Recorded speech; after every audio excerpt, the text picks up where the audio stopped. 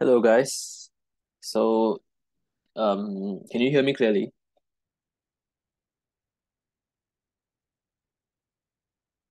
Okay, nice. So now let's move on to the topic of quadratic residues.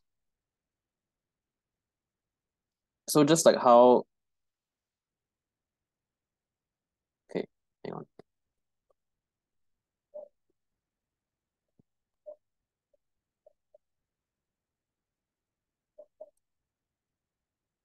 Okay, just like how in let's say the field of rational numbers, you have you have equations that are not solvable, such as x squared equals 2, right? And so you kind of create a new larger field where you allow a number whose square to be 2, right? Let's call it square root 2. Well, there's also square root 2 and minus square root 2. And basically, as long as square root is concerned, if we define such a thing called a square root, then, well, you're basically possible to solve any quadratic equation, right? By the quadratic formula.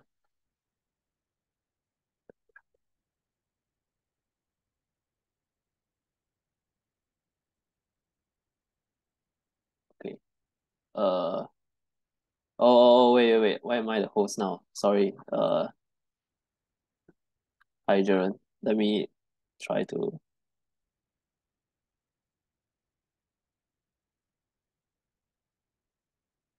Okay, I have no idea how this works. Or you can just go to All participant. right, yeah, okay. Yeah. Then, There's a allow to record local something. oh, okay, yeah, that okay. Does it work now? I think so. Okay, thanks. Okay, bye. You're welcome.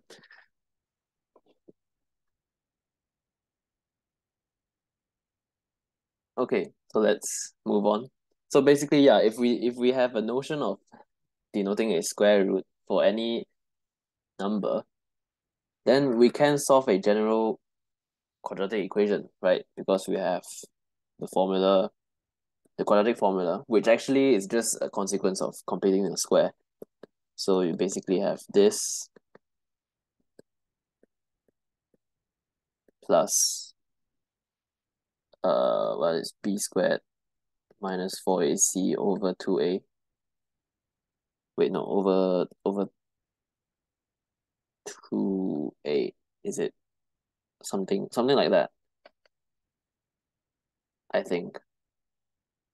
Let me check. 4a squared, sorry. 4a. So you basically get this, and then you can solve because that number can have a square root. Well, if it's larger than or equal to 0.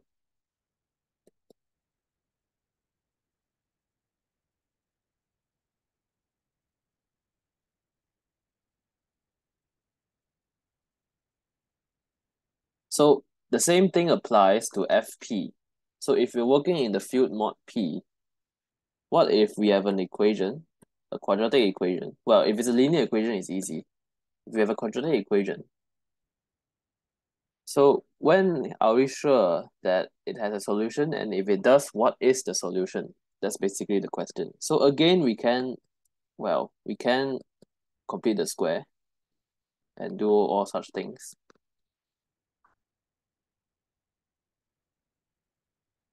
So the question remains is to see whether a number has or hasn't a square root. So that's the topic for today. And yeah, so that's quadratic residues. So we define a quadratic residue. We've already defined it in the last lecture already, but I'm going to define it again. We define a quadratic residue to be a number x that is expressible as y squared. Well, either you work in mod p or you work in z and then you use the congruent symbol. Up to you. Well, for some y. Okay. And in the last lecture, we saw that there are exactly p minus 1 over 2 non-zero quadratic residues, right? There are p minus 1 over 2 non-zero QRs.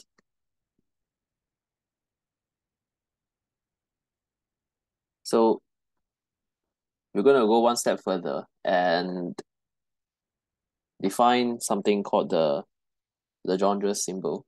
Okay. Yeah. So Legendre symbol.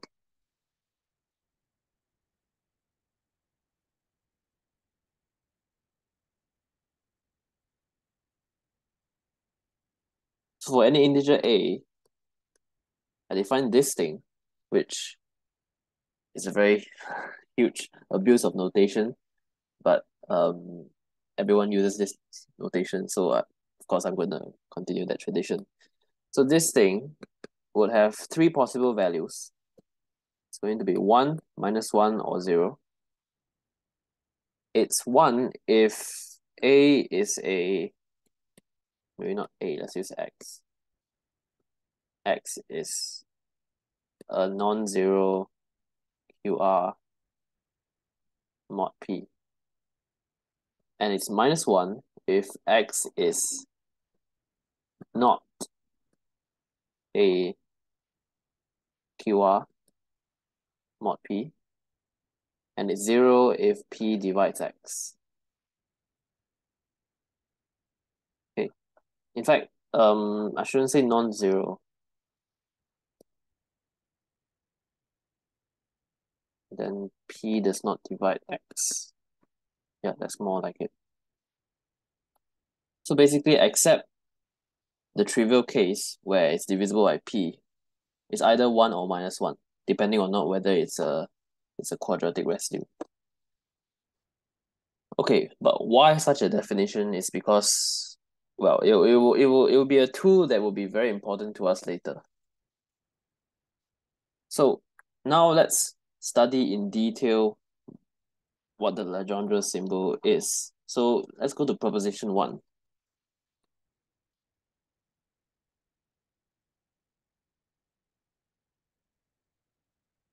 Which is such a number is just congruent to x to the p minus 1 over 2. Oh, by the way, this p, for Legendre symbol, p must be an odd prime. So I have to write that, sorry. P is an odd prime. It cannot be 2. Well, if it's 2, it's the easy case. 0 and 1 are both quadratic residues.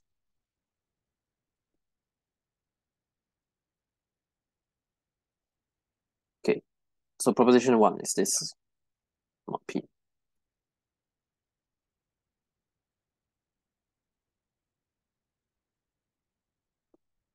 So why is that? So there are several ways we can prove this.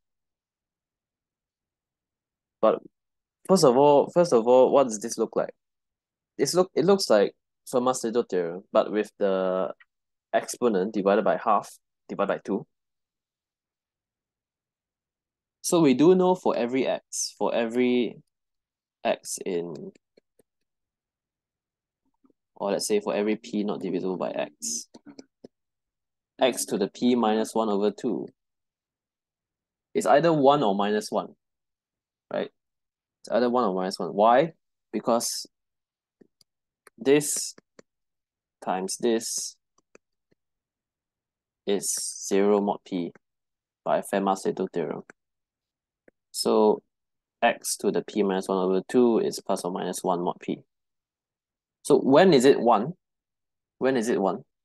If x is a QR, that means we can write it as y squared. Then x to the p minus 1 over 2 is just y to the 2 to the p minus 1 over 2, which is just y to the p minus 1. And by Fermat's-Little theorem, that's 1. So for QRs, it must be plus 1. So that satisfies the first condition for the Legendre symbol. How about the next one? How can we show that if if it's not a QR, it's definitely -1.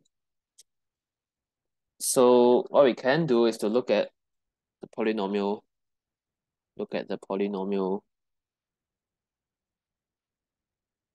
well, large X, and then P minus 1 over 2 minus 1 equals 0. Well, the polynomial equation, or I'll just say like that. It has P minus 1 over 2 roots. Well, or I should say at most P minus 1 over 2 roots. But there are already P minus 1 over 2 non-zero quadratic residues. So we are done. So that means there is no other case where it is 1 other than the case where it is a QR. So that means if it's not a QR, it must be the other case, which is -1. So I hope that makes sense. Okay, so this is more of a polynomial proof. So can someone find a primitive root proof? So, well, assume we know that there exists a primitive root mod P. Then how do you prove that this value, x to the P minus 1 over 2, is 1 when it's a QR, is -1 when it's not a QR?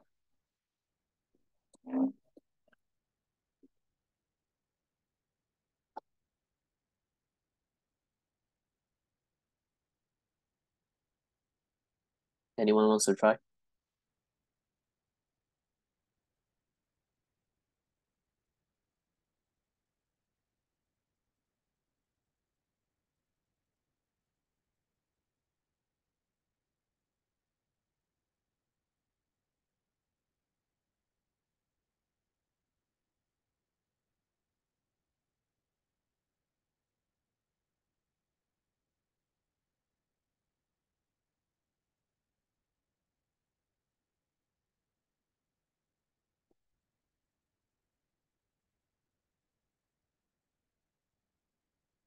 Well, I can give you guys a few minutes to try and see if you can prove this using primitive roots.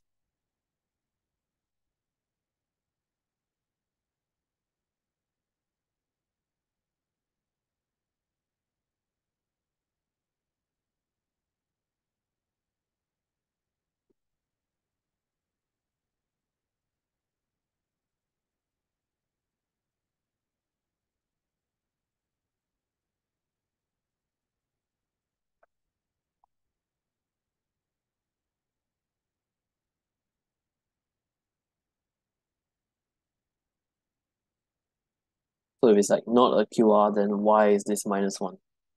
Like definitely -1.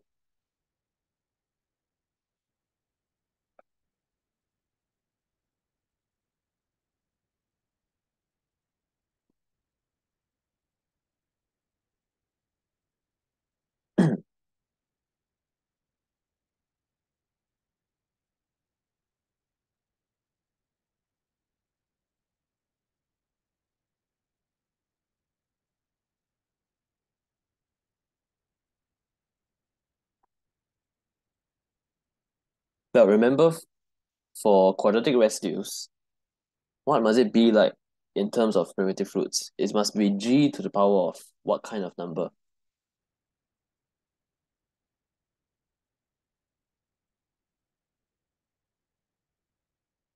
Well, non-zero QR.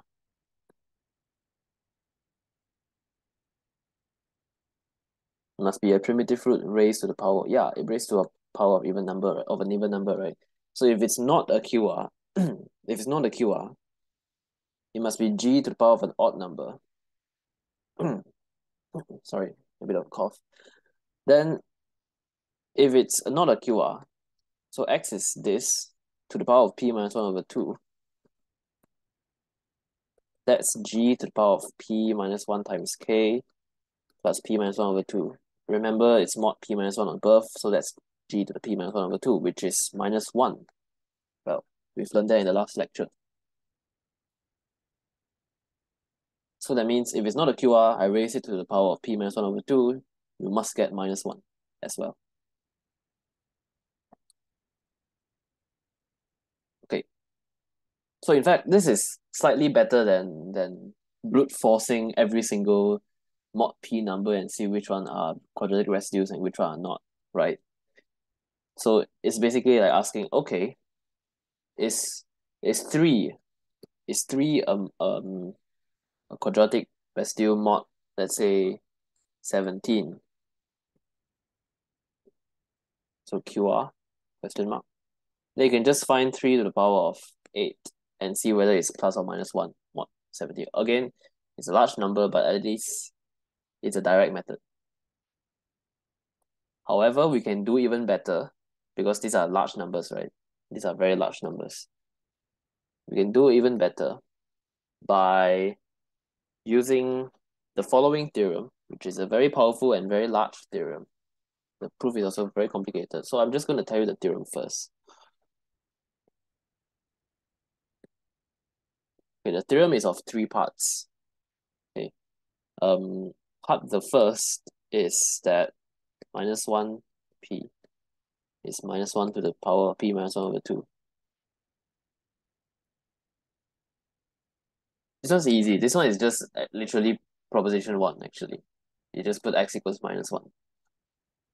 Part the second is 2p is -1 to the power of p squared minus 1 over 8. So this part already tells you whether 2 is a quadratic residue, mod odd prime, by just looking at -1 to the power of p squared minus 1 over 8. Part the third is the most important one. Is that QP is -1 to the power of p minus 1 over 2 times q minus 1 over 2, where p and q are odd primes, remember.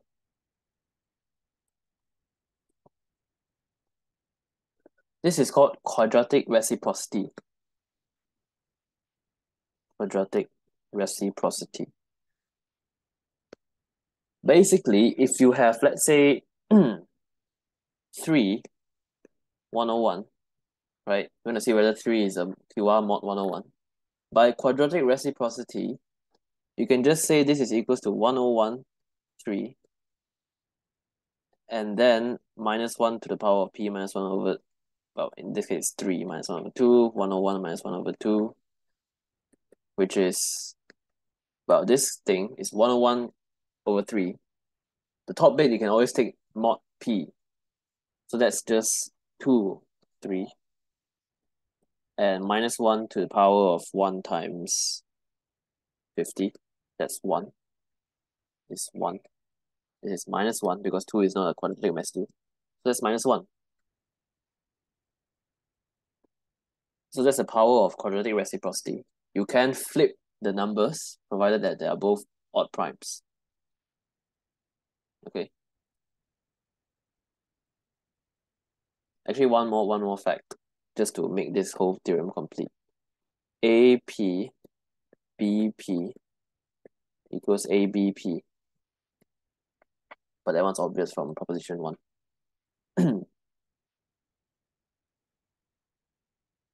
Okay. You might ask, why is it in a different direction, right? This one is like that. This one is on both sides.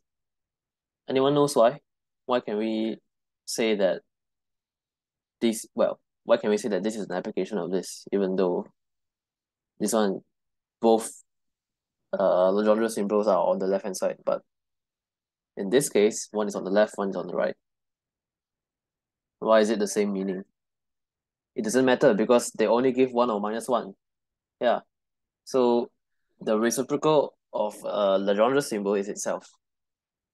Okay. Yep. Exactly. So in this lecture, we're going to prove this theorem and all of its parts. In fact, I think this one is redundant if you want to brute force like every single term, because what this theorem says, given any two numbers, any number and any odd prime, let's say 72 over 101, well, use the first bit to always split it into chunks of primes, and then use the second bit to flip the numbers to create smaller numbers, smaller pairs, and keep doing it until, well, until you get a nice form. And this one is required because the quadratic reciprocity only works for both odd primes. So you have to have a case where the prime is 2, and that's also required here. So this theorem basically helps you to solve every single case. Like for example, is 72 a QR mod 101? Let's try. 72 is 36 times 2. Okay, I gave a very easy example, sorry. This is obviously 1. 6 squared is a quadratic residue. So it's just 2 over 101, so that's minus 1 to the power of 101 squared over minus 1 over 8. Well, in the end, you just want to see whether this is even or odd. And that's just 100 times 102 over 8 divided by 4 divided by 2. So that's odd. Therefore, that's minus 1. So 72 is unfortunately not a quadratic residue mod 101. And you can do this for any number you want. Just pick any number and then put an odd prime beneath it. You can calculate whether it's 1 or minus 1. Okay, so any questions about this theorem?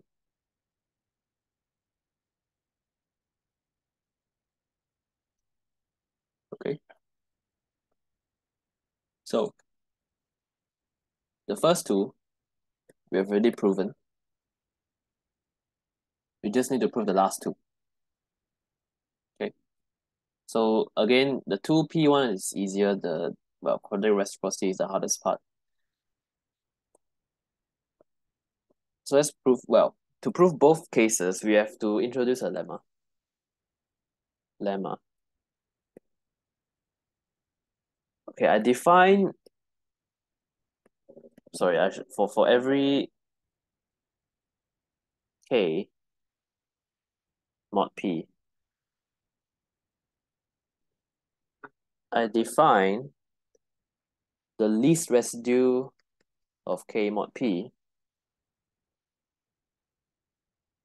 to be the number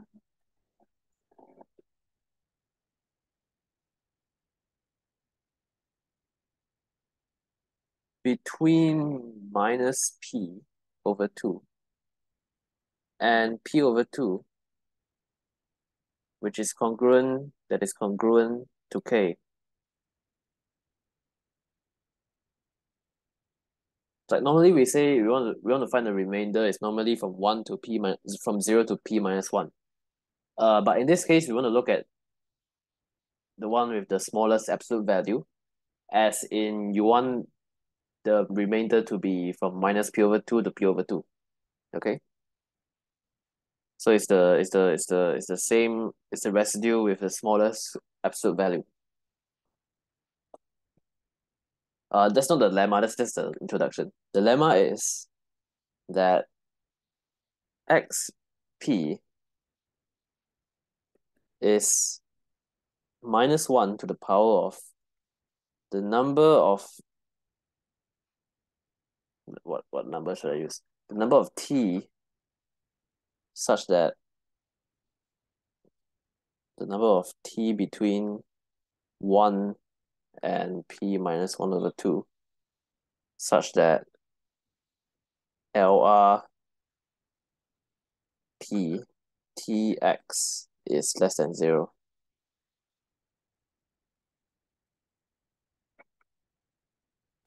Lemma.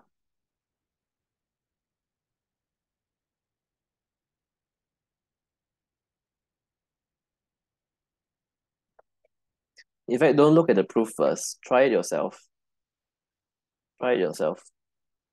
See if you can prove this statement, because it's not a hard lemma.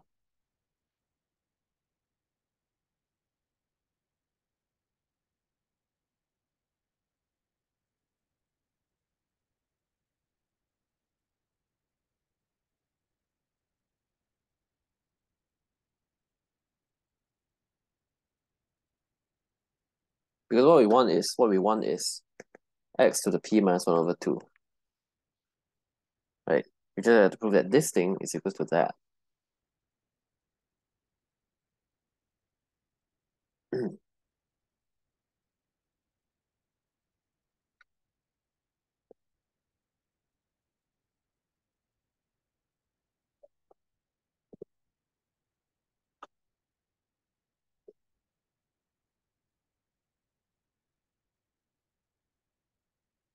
Okay, I think we can move on to the proof. So the key thing is to look at this set 1, 2, 3, and so on until p minus 1 over 2. I multiply by x, so x, 2x, 3x, dot, p minus 1 over 2. But the product of all of these numbers must be equal to the least residue of all of these numbers. The product of the least residue of all of these numbers. Well, because they are congruent. So nothing much to say there.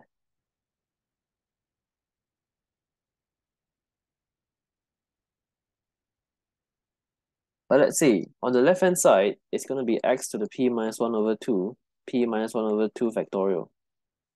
But what about the right-hand side? So this is congruent.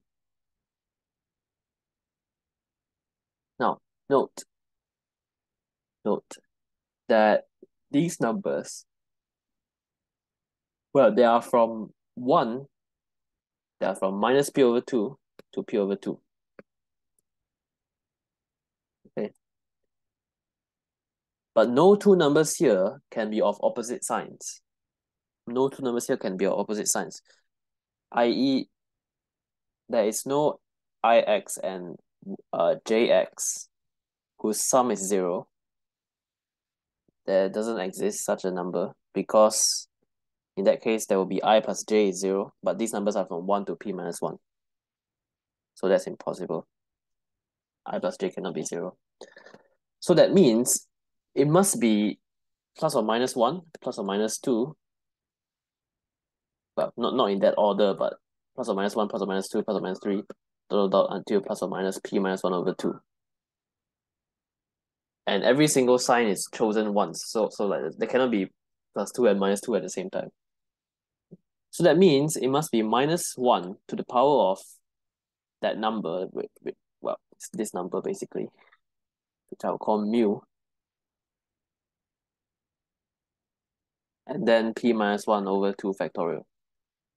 We cancel the factorials, then we get xp, the Legendre symbol, equals minus 1 to the mu. Well, this is already in the form of minus 1 or plus 1. So we can change the congruent sign to just an equal sign.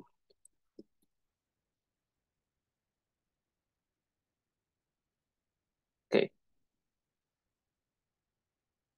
So this lemma transforms the problem into just finding the parity of the number of t such that the least residue of tx is less than 0. We just have to find that number. Okay. So this lemma we can apply it to the 2p case, the 2 over p case.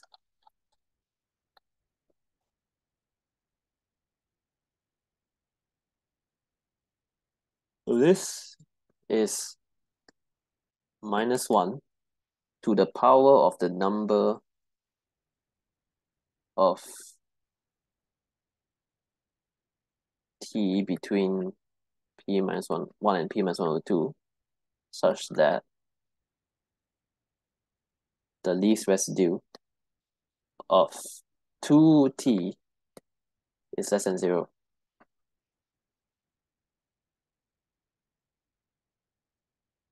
Right? So you just have to find this number mu. Let's find mu. So mu is the number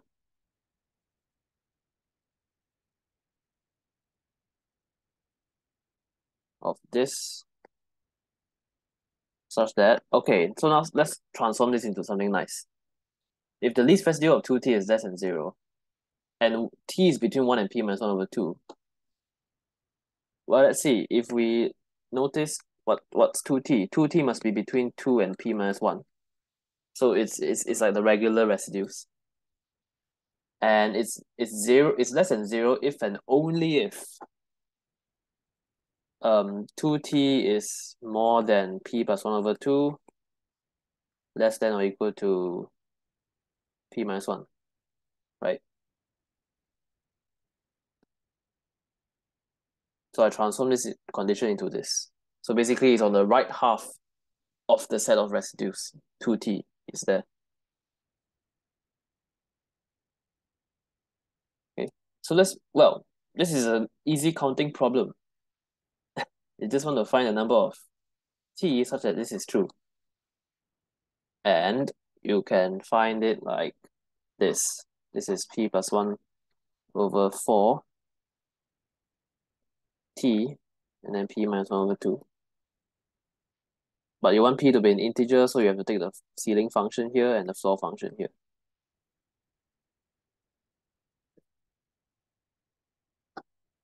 So mu is literally just p minus 1 over 2 minus the ceiling function of p plus 1 over 4 plus 1.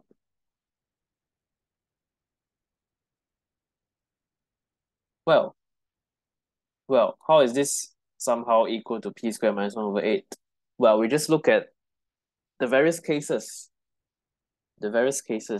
So let's see.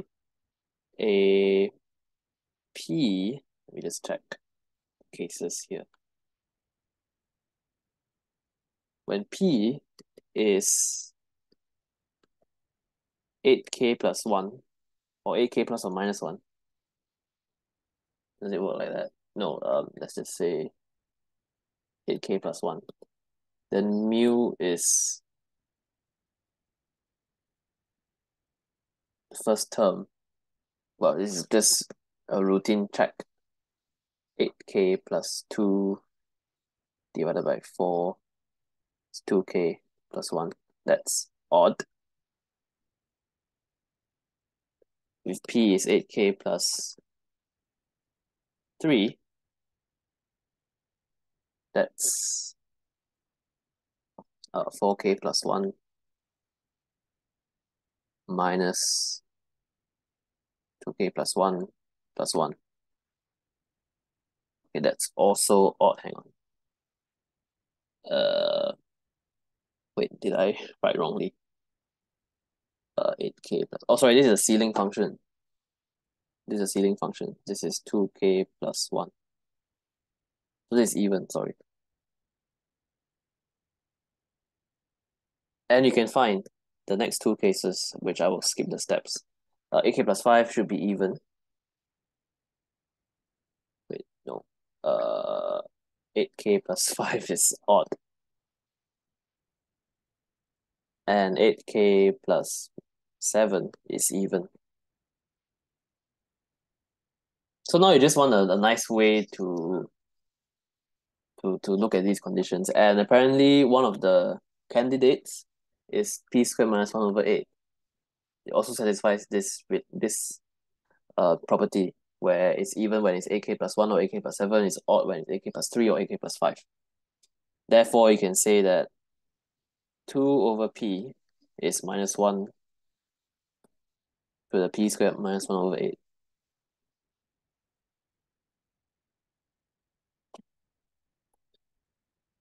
Okay? So that's the first part of the theorem. The 2 case.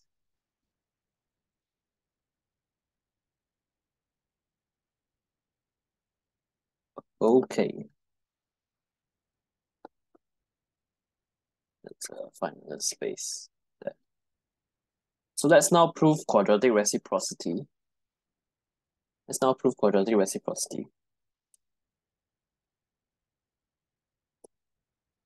Well, we're going to use that lemma again. So this is equal to minus 1 to the mu1 plus mu2. In fact, I should write it as mu p and mu q, just to make it absolutely clear. I want to double check what notation I use.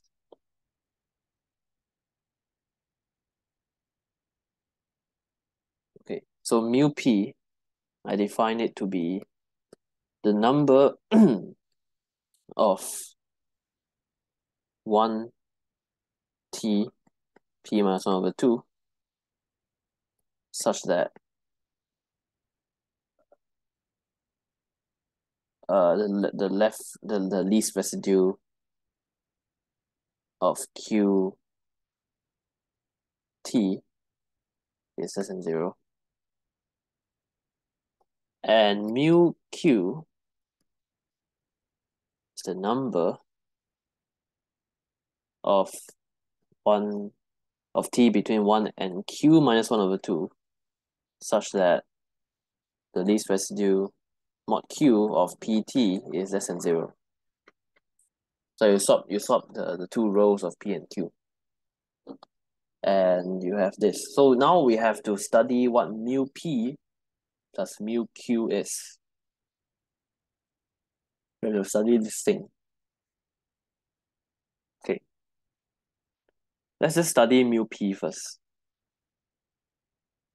because they're the same. So once we study mu p, we can study mu q immediately. So I'm going to copy this. Oops.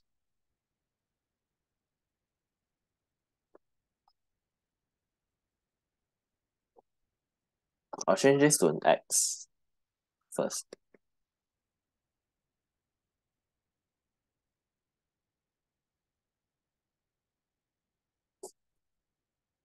X. Okay. So now, if the least residue of qx is less than 0, that means for every, so if this is true, we say that x is nice. Okay. If it's not true, then we say x is bad. All right. So for every nice x, for every nice x,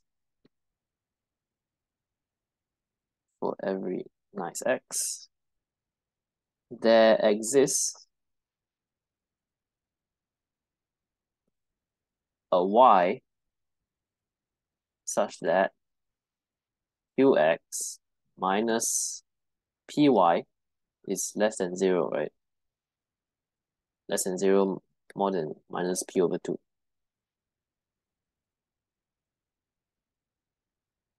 That's the definition of nice, because you know qx, there is some number where if you scale it to that interval between minus p over 2 and p over 2, you will be less than 0. In fact, I will write it in a more strict way. So I write this between minus 1 and whatever this is, p minus 1 over 2. Then the bounds are tighter, and we get better bounds. Okay. Let's look at what y must satisfy, all right? Let's look at what y must satisfy. So py must be less than, okay, you just rearrange the equation. You should get I'll just rearrange it for you here. So py, this is 1 plus qx, and this is hang on, p minus 1 over 2 plus qx. I'm not wrong. So y is between these two numbers.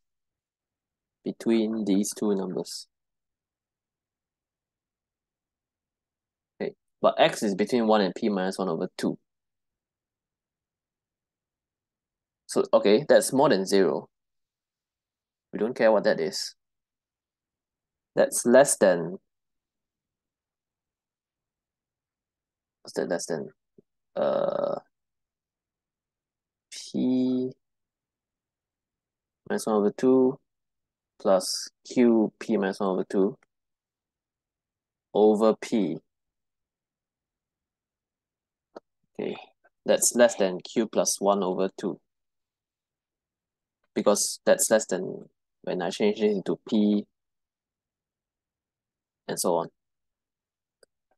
So, well, all of this tells us that y is between 1 and q minus 1 over 2. Well, because this is an integer, of course, but the smallest integer, the largest integer less than that is q minus 1 over 2.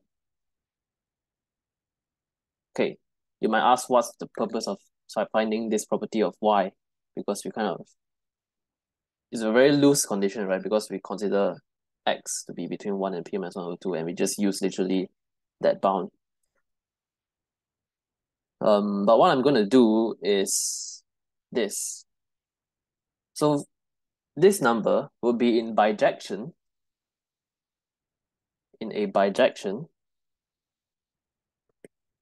with the lattice points.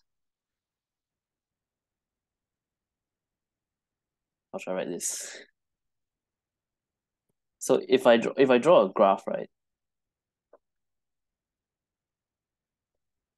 then this is 1, this is 2, this is 3, and so on. This is 1, this is 2, this is 3. Until p minus 1 over 2. Then here is until q minus 1 over 2. Well, we look at this rectangle.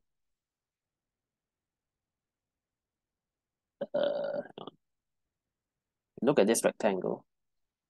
It's a very ugly rectangle.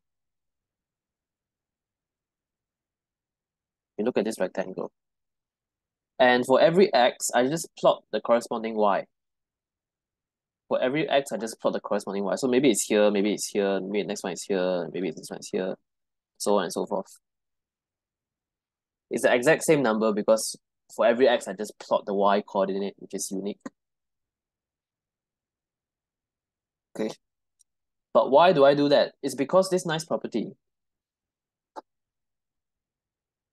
X is between 1 and p minus 1 over 2. Y is between 1 and q minus 1 over 2. So if we flip the rows of p and q, you can regard it as to be in the same rectangle, just rotated, right?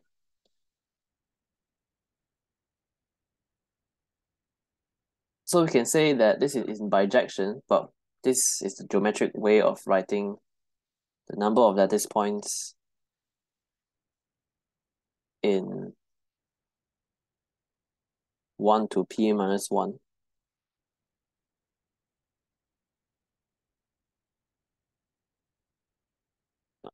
Hopefully I taught this before, which is the Cartesian product between two sets. It's just the set of pairs where the first entry is in the first set, the second entry is in the second set. So it's just this thing where where there we go. So qx minus py is in between these two numbers.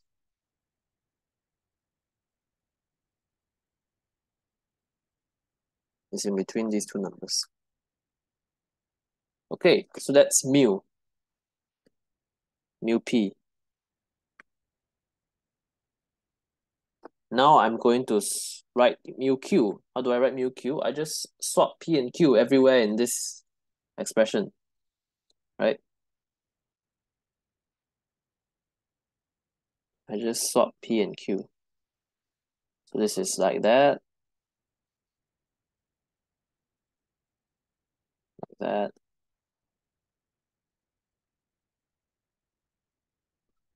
Like this.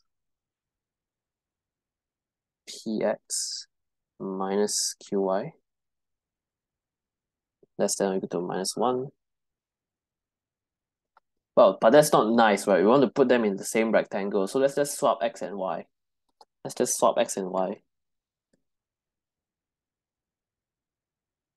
Well, I'll still write x, y here. I'll just swap the two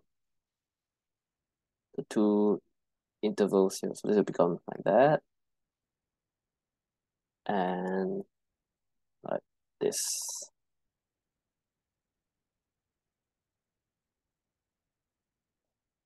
such that minus q minus 1 over 2 less than or equal to py minus qx less than or equal to minus 1.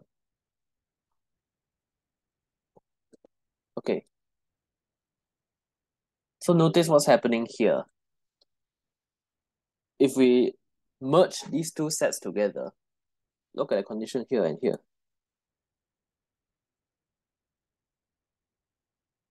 This is qx minus py. This is py minus qx. It's just the negative version of the other one. And I just flip the numbers. This becomes between plus 1 and plus q minus 1 over 2.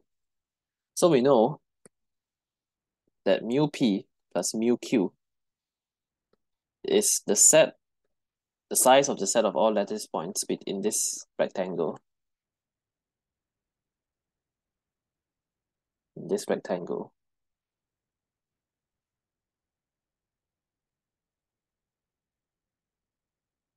Such that, well, it cannot be 0 anyway, otherwise x and y cannot be between 1 and p minus 1 over 2 and q minus 1 over 2. So this will be qx minus py less than or equal to q minus 1 over 2. So I just merge these two conditions together. Okay, any questions so far? We just created a bijection between mu p plus mu q and the number of lattice points in this region satisfying this property.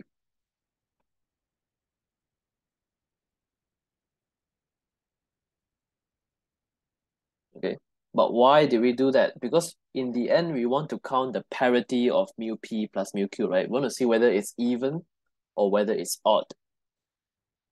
And if you draw it in a very geometrical way, maybe we can pair them up, right? If we have a rectangle, maybe we can pair it symmetrically. Maybe if one point works, then the reflection of that point over the center of the rectangle also works. Maybe that's true, and in fact that's true. Later you will see. And then you can find the parity quite easily and whether it's an odd number or an even number.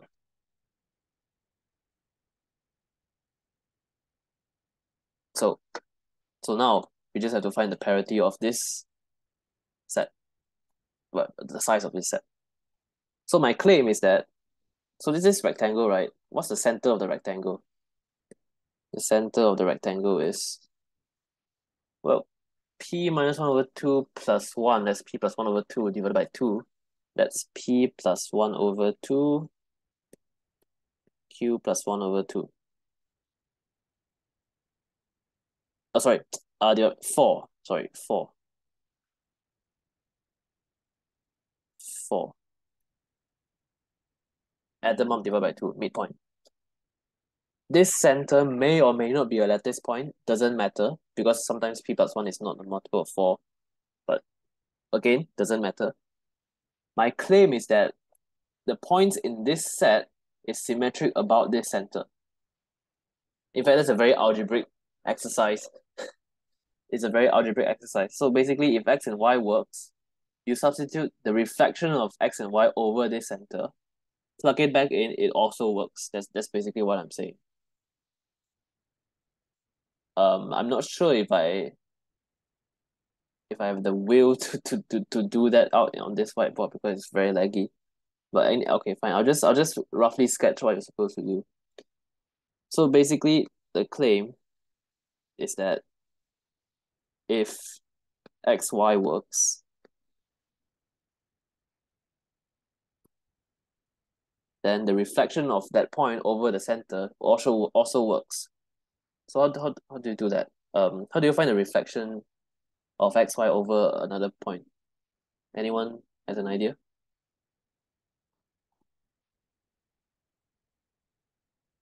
The reflection of xy over whatever that is, p plus 1 over 4, q plus 1 over 4. Yeah, I use the midpoint formula, but kind of like the other way around, right? So like you want u, the vector u plus the vector well, the coordinate u plus coordinate v over 2 to be the midpoint, to be the center. So the reflection should be 2 times the center minus u, right? So you want to prove that p plus 2, p plus 1 over 2, minus x, and p and q plus 1 over 2 minus y also works. It's a very routine exercise.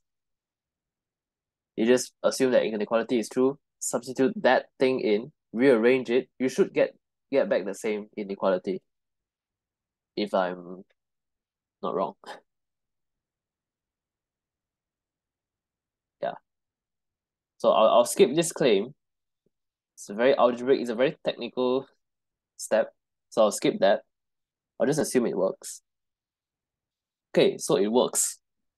Now, so then how many points are in this set? How many points are in this set? When is it even? When is it odd? What's the particular case when it's even? What's the particular case when it's odd? Since this, well, assuming this claim is true.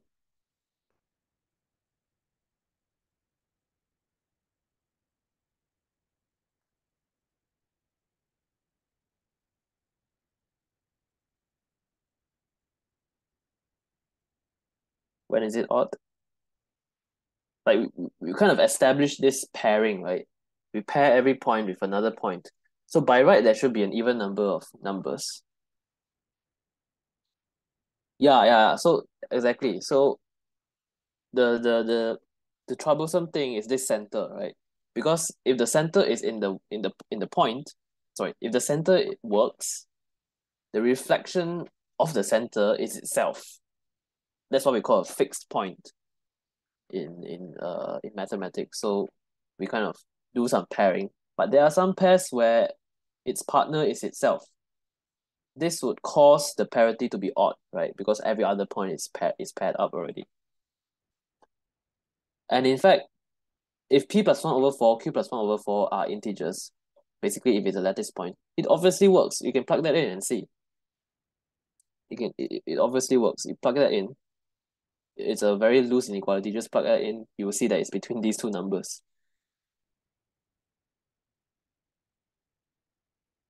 Therefore, mu p plus mu q is odd or even. It's odd when 4 divides both p plus q, p plus 1 and q plus 1. And it's even otherwise. It's even otherwise. Okay, we're basically done, right? We're basically done. What other number satisfies this? Because we don't like such a case. We don't like to write these kind of cases when we're going to write a nice formula. Apparently, this number works. P minus 1 over 2, Q minus 1 over 2.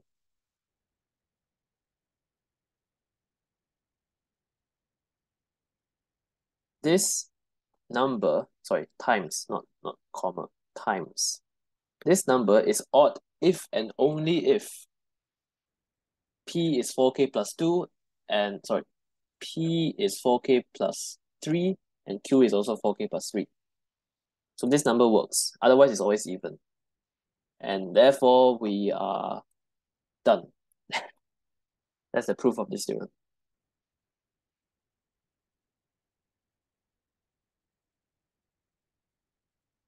So we finally proved quadratic reciprocity. And it's a very nice proof, I think. I mean, this is one of the proofs, it's not the only proof, but it kind of brings out the feeling of like how you deal with bijections. And here, it's a very beautiful approach using bijections, where even though here you're counting the number of x's, you kind of introduce this new variable called y, so that you can make it into a 2D picture and try to pair points up. Okay, if that makes sense. And in the end, you see that there's a nice symmetry to it. So that's normally what happens when you want to count just the parity of a set instead of the actual size of the set. when you're talking about parity, probably there is some pairing matching going on in the problem. Okay, so we've proven that theorem, and that's basically the climax of this lecture. So, well, I'll give you guys a few minutes to digest all of this because we still have 1 hour left. So we can practice the exercises. So I'll give you guys 5 minutes break. And then after 5 minutes, I will return back here. Okay.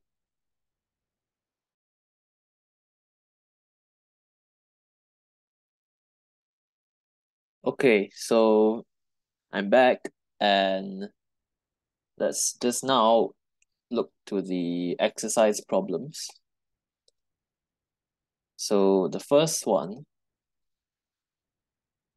the Hong Kong one, let's try that one. So we have, let P be a prime, which is 4k plus 1. Hang on, the whiteboard is loading.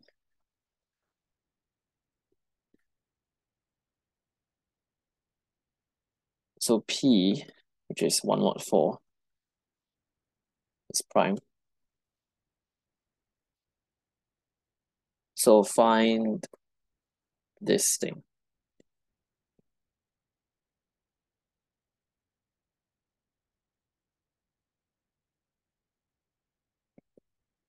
Where this curly bracket is the, what do you call it again?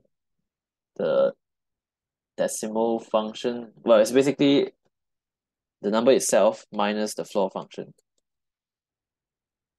The decimal part probably is called the fractional part. The fractional part. Yeah. So this thing. So I'll give you guys how long? 10 minutes to try. So we will discuss at 12:16.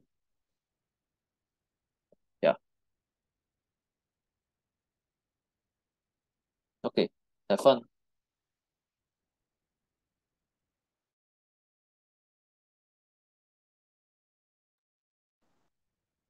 Okay. So anyone has any idea?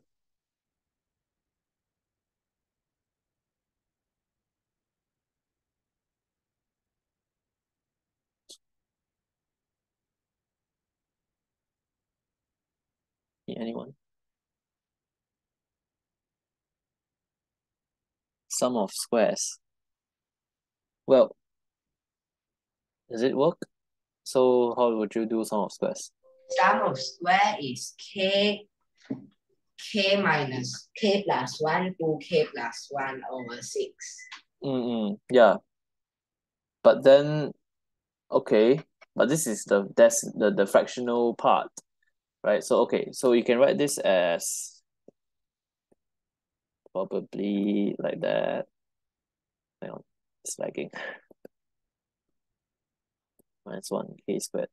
But how would you handle the floor part? So this one's okay, this one's fairly easy to find. How about this part?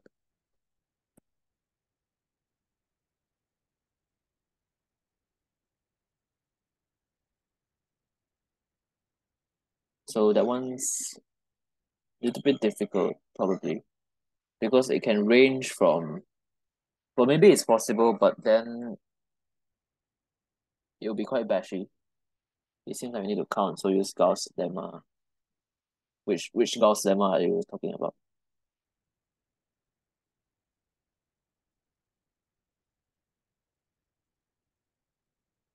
Gauss's lemma is okay, that one, yeah. Hmm.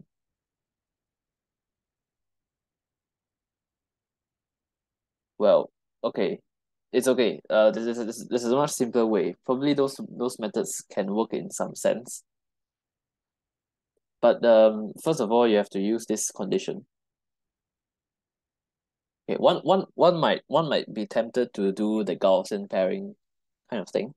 like k squared over p, and then consider p minus k squared over p. But that won't work, I think, because this will give you p squared minus 2pk plus k squared over p, which its fractional part is just the same thing as k squared over p. So that won't give you anything.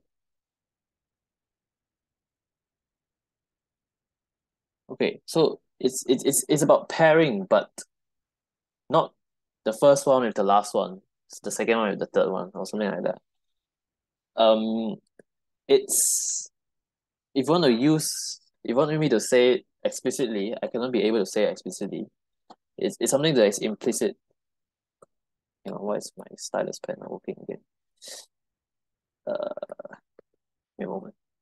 So the thing about squares, quadratic residues, when p is 4k plus 1, is that if x is a quadratic residue, minus x is also a quadratic residue. Hang on.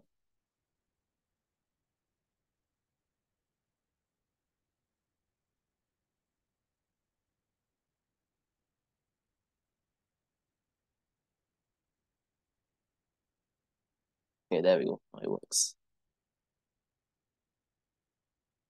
So remember that this thing is actually 1, right? So BP is equals to minus 1 BP is equal to minus 1 minus BP. That means if B is a quadratic residue, then minus B is also a quadratic residue. Okay? And therefore, okay, first of all, we can simplify this because we know it's symmetric. So it's just twice of this thing over 2. And then k squared over p.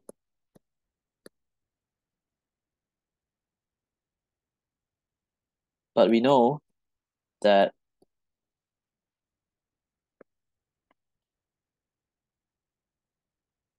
if b, okay, I can write this in a nicer way. Because we know that if k is 1 to p minus 1 over 2, then k squared is all of the QRs, right? So we can say this is all QRs. So k is a QR. K over p.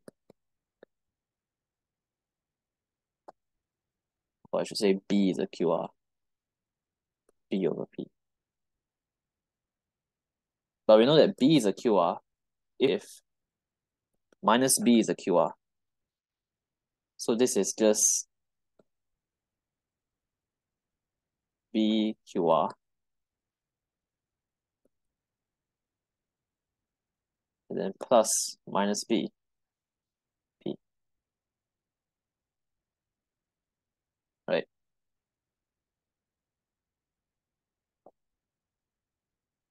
Okay, but what's this? What's this?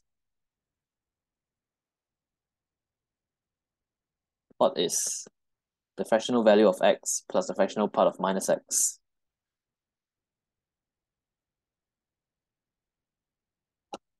The fractional part of minus x.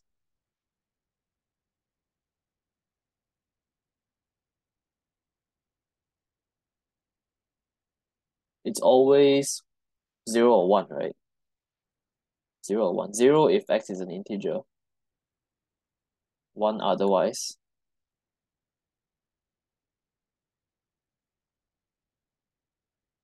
So, but these are never 0, right? These are never 0. These are never 0. So this is just 1. Well, I should say b is non-zero as well, but you probably can get that. So this is just p minus 1 over 2. Yeah, p minus 1 over 2.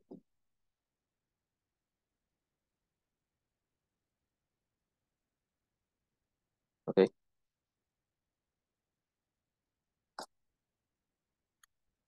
So it's about pairing, but a little bit different from pairing. Okay.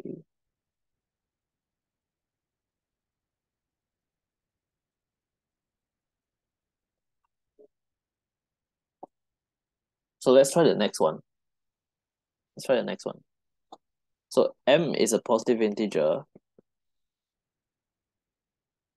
if 2 to the m plus 1 divides 3 to the 2m plus 1, then 2 to the m plus 1 is prime.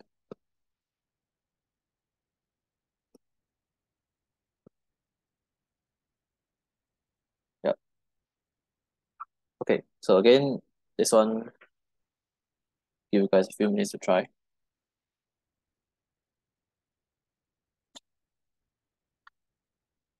This one I will probably give 6 minutes. So we'll discuss at 12:30.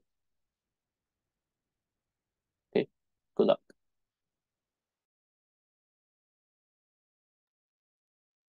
Okay, so anyone has any idea?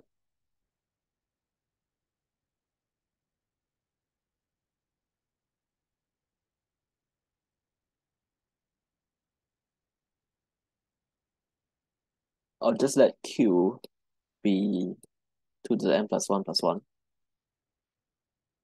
or is it P? Okay, then that means 3 to the 2 to the m equals -1 mod P, right? Well, if you see this, you should be happy because this tells you a lot of things, such as if you square both sides, you get this thing, right? Then what can you say about the order of 3 mod P? What's the order of 3 mod P?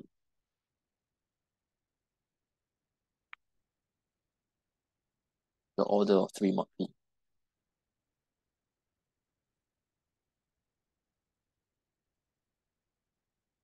Actually, hang on, I shouldn't write P because you might think it's prime. So let's put Q. Let's just put Q.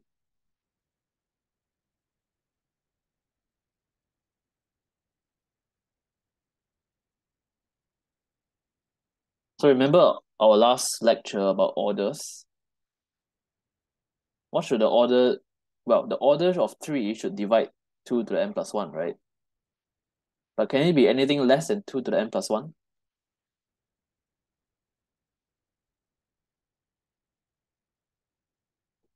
Any factor of this is a power of 2. Can it be any power of 2 less than 2 to the n plus 1? If 3 to the 2 to the k equals 1 for some k less than n plus 1, then this cannot hold anymore. Yeah, it cannot. Yeah, exactly. This cannot hold anymore. Therefore, the order of 3 or Q is exactly equal to 2 to the n plus 1.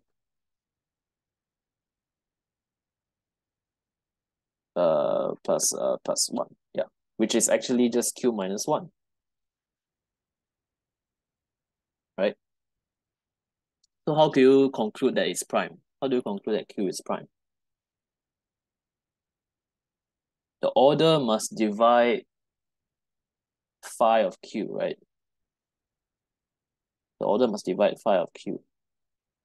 Because that's the size of Z over QZ.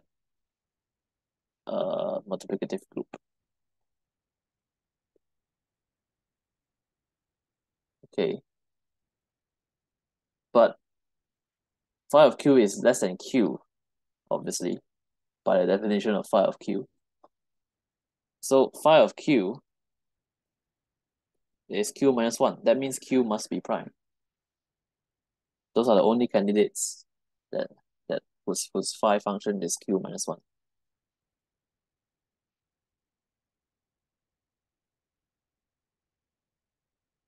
Okay. Okay, now the converse. We didn't use anything about QRs here. So let's do the converse. So if Q, which is 2 to the n plus 1 plus 1, is prime, I want to prove the previous result. So 3 to the 2m plus 1 is a multiple of P. Then 3 to the 2 to the m is actually equals to 3 to the Q minus 1 over 2. Right? Q minus 1 over 2. So since Q is prime, we know that this is either 1 or minus 1. So what it remains to be proven is that this is minus 1, it's not plus 1. So how do we prove that? How to prove 3 to the Q minus 1 over 2 is minus 1?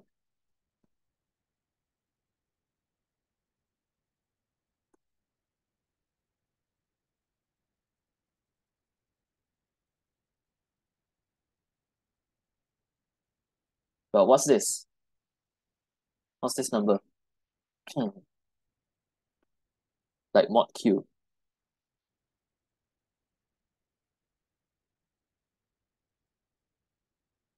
This is just the Legendre symbol 3 over Q, right? Remember proposition 1? So that's 3 over Q. So both are primes, quadratic reciprocity.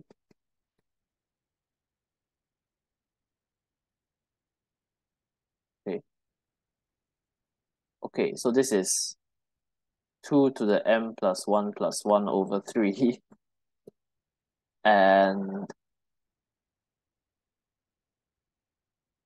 then minus 1 to the 1 times 2 to the m. Okay, so that's, m is a positive integer, so that's 1. About this guy here.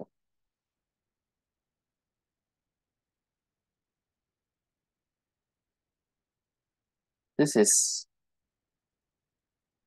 either 0. This is because well, this thing is mod 3 is minus 1 to the m plus 1 plus 1, which is either 1 or 0, right? Mod 3. Cannot be 0, otherwise Q is 3 and m will be 0. So this must be 1. Hey, wait, hang on. Did I do something wrongly here? Give me a moment.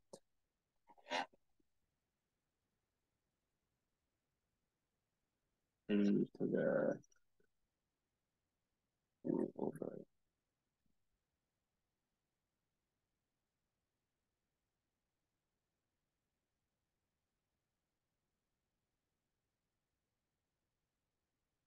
hang on, 4 plus 0. Wait, no, this is 0 or 2, sorry. Oh, what am I saying? This is 2 over 3. It's minus 1. So yeah, so we're done here.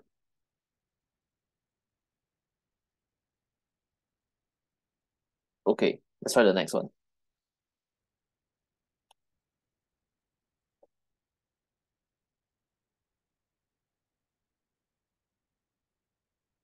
So find all 0, a between 0 and 2007 integers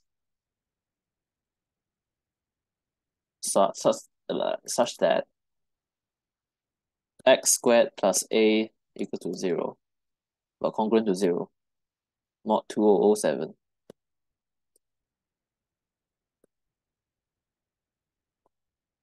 Uh, 2007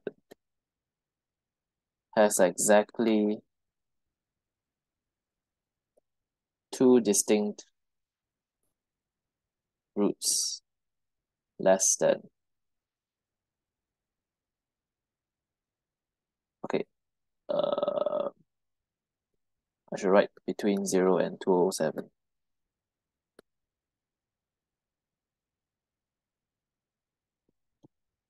Okay, these are integers, by the way. All of them are integers.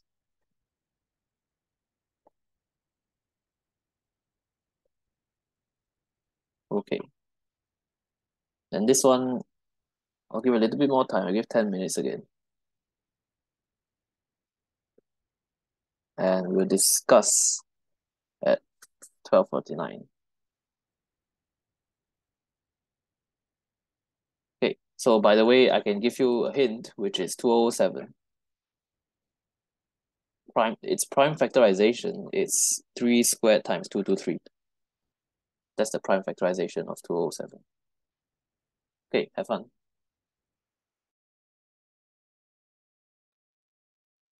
All right. So anyone has any plan or anyone solved it already? Or any sketch of plan on how you would approach this problem?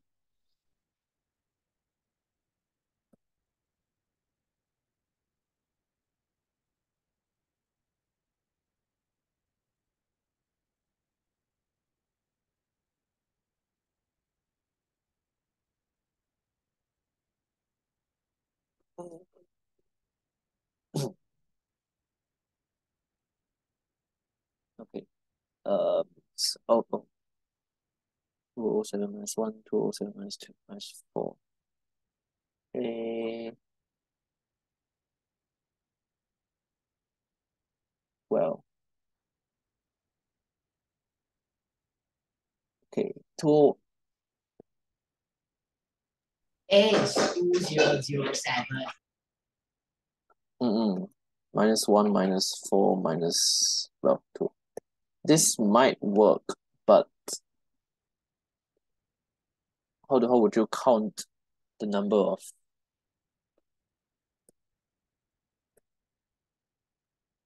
can be quite confusing, right? Because okay, until what number? And how because there might be some repeated values again. And on top of the repeated values, you can have numbers where this one has 3 distinct roots or even 1 distinct root. Or even well, yeah, so like sometimes you have 2007 minus 0. And then until what number? So that's like the question. And another person said decompose into odd primes using CRT. CRT, yeah, because 207 is a composite number, and if it's a composite number, you can screw up a lot of things. For example, if it's a composite number, you can have many roots. A quadratic equation can have many roots when you are working under a mod composite number. For example, x squared equals 0. Mod 8. It's not just two solutions. You can have 0, 2, 4, 6. Hang on. No. 2, 0, 4. Oh wait, okay, okay, forget that. But there are equations where there are more than 2 solutions. Can't think of one yet, but yeah. So well, so yeah, something like that. But we have to first decompose it first to make our life easier and to reduce the risk of making errors. So x squared plus a is 0 mod 9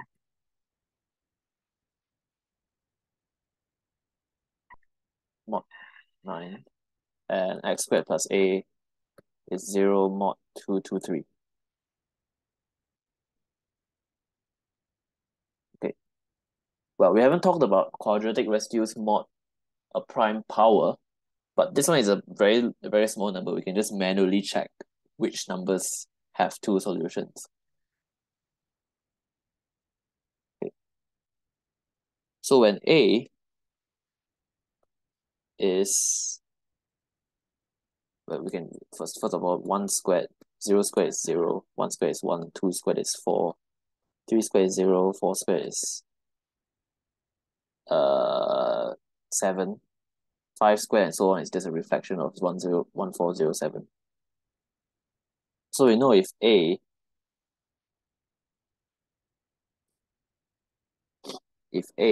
is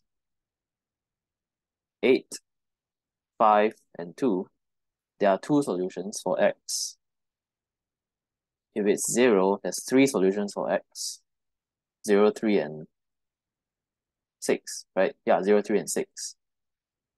0, 3, and 6. For all of the other ones, 1, 3, 4, 6, 7, there will be no solutions. Right. Okay. So this is the, well, the table for how many values of x. And how about x squared plus a is 0 mod 2, 2, 3? Well, 2, 2, 3 is prime, so that's nice. And there would be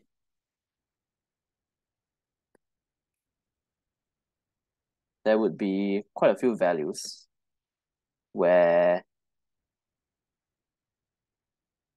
okay, so if a is 0, if a is 0, there's only one solution, which is 0. If a is one of the non-zero QRs, which there are 111 of them, and there are 111 QRs, non-QRs, then there will be 0x and this will be 2x. Okay, you want an A, sorry, this should even be more precise. This is A mod 9, this is A mod 2, 2, 3. You want an A where you have two x's. So how can that be? Well, so it cannot be this one. Definitely cannot be this one. Definitely cannot be this one. And cannot be this one as well. Right? We want two distinct roots. So if A is a multiple of 2, 2, 3, then there will be only one x.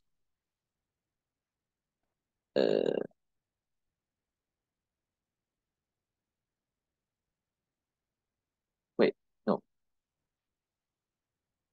Wait, no, sorry. Okay, I made a mistake here. So this is how many x, again, this is how many x mod 9. So yeah, we cannot do that yet.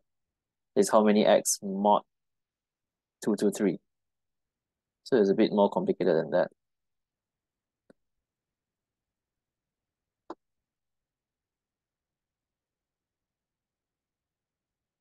Okay.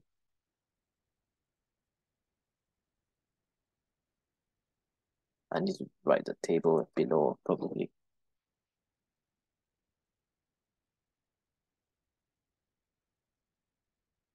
Here.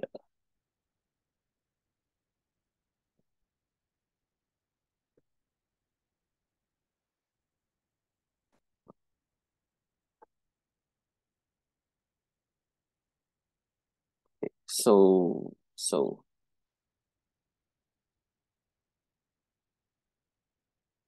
if A is one of these, there are many x's. It is still 0. But how many x mod 2007? Then there will be 3 times 2, 2, 3. 2 times 2, 2, 3. Them. How many x mod 2007? There will be 9 of them, 18 of them, and 0 of them here. Okay.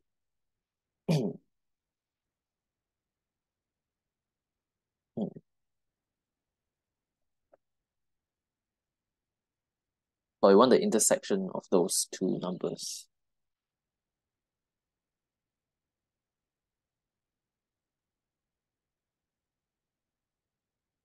Okay.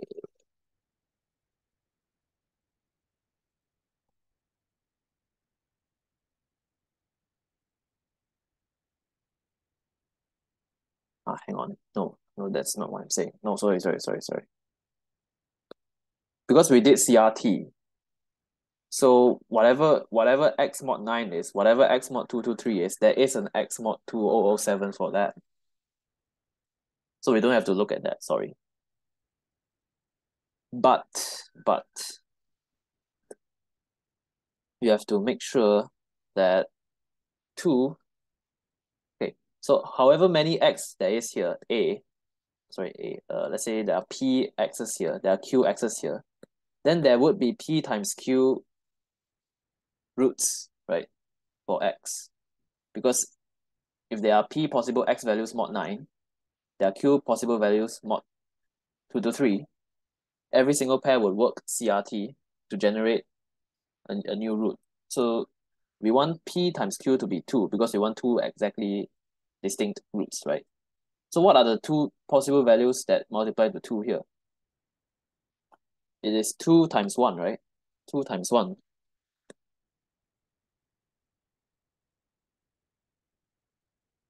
Two times 1. So okay, let's look at this condition first. So A is a multiple of 223. 223 B. Okay, then we just solve for B. We just want 223 B to be 2, 5, or 8 mod 9. And let's solve for B. That's 223 mod 9 is 7B.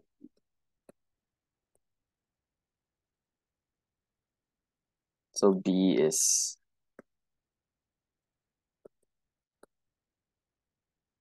okay, let's divide by 2, divide by 2, divide by 4. Minus 1 plus 2 and minus 4. So that would be 8, 2, and 5 mod 9. So A would have 3 possible values. 223 times 2, which is 446.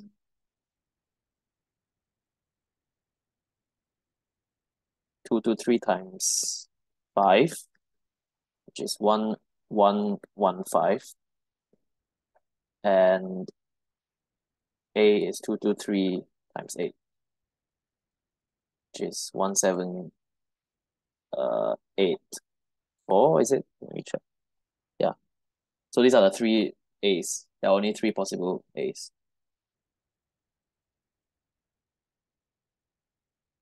Okay, so it's 1 o'clock now. Any other questions?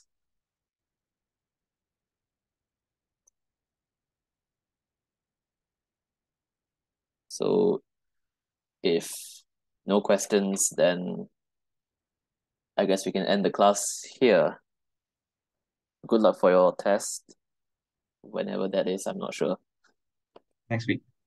Oh, next week. Okay, then it's plenty of time. Nice. Okay, so if no questions, then we'll end the class here. So thank you, everyone.